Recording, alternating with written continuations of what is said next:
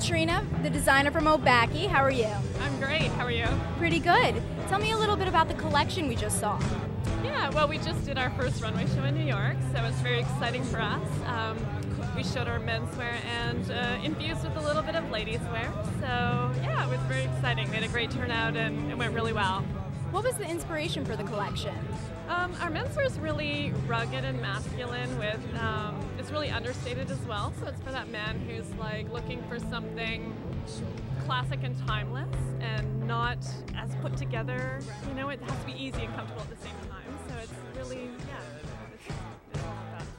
Well, you also design women's lines, right? Is that more feminine also?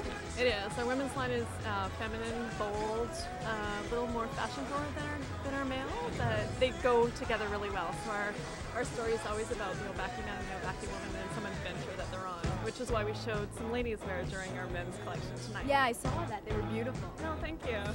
Well, what can we expect for Spring '09? Spring '09. Give us a little hint. Little hints. It's very wearable. It's very light and very, very feminine in terms of ladies wear. We have a lot of like over-layered full circle skirts, very like some silks and beautiful luxury fabrics. Our menswear is very comfortable and classic, but still a little bit of an edge to it. So it's, again, masculine and understated, and yeah, they complement each other really well. What's your color palette for spring? We've gone with a lot of tonal complements, so it's like tone on tone. We have a lot of sands and grays and nudes, and we kind of infuse these bolts of color to kind of spice it up a little bit. Just a few pieces there, here. Yep, exactly. What else can we look forward to for fall now, fall '08? Let's not jump ahead so much. Oh, fall '08. Whoa, that was like a year ago that we designed that. Yeah. I have to think back.